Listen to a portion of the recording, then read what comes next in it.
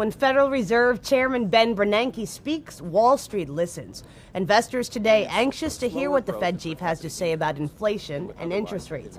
He's going to be speaking to economists in Massachusetts at 1 o'clock Eastern Standard Time. Investors also anxious to see if the Dow can make history today. And yesterday's trading, it closed at 13,649. That's just about 26 points off an all-time high. The NASDAQ closing 2670, its fifth gain in a row.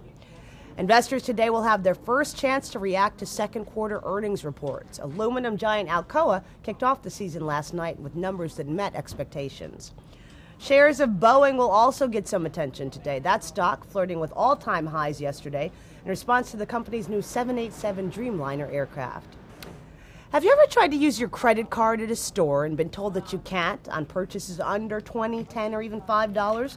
The Wall Street Journal says the next time that happens, ask to talk to the manager. That store is in violation of rules from both Visa and MasterCard that oblige them to accept cards regardless of the size of purchases. And it'll say merchants try to sidestep these rules to avoid fees. So you might want to remind them they are in violation. For more business news, click on cbsnews.com. I'm Stacey Tisdale in New York.